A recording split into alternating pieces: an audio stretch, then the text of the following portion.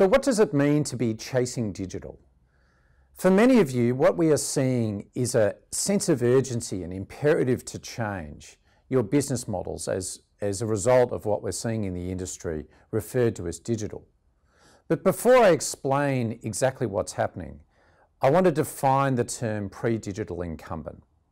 And a pre-digital incumbent organisation is one with two characteristics.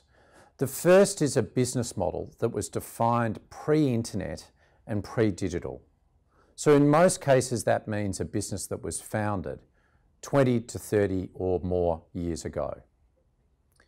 The second characteristic relates to the fact that technology is seen and applied as a supporting or enabling capability. On the other hand, there's companies that were born digital. And these companies are the likes of Amazon, Google, Microsoft, Apple.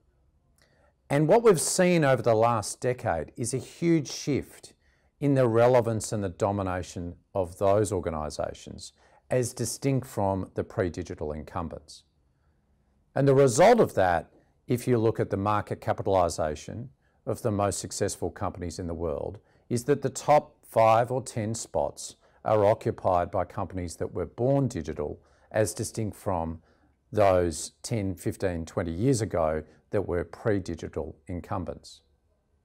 So what's happened now is it's a matter of survival.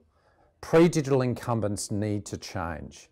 They need to change their business model thinking about strategy, organisational design and culture, and they need to embed technology at the heart of their business.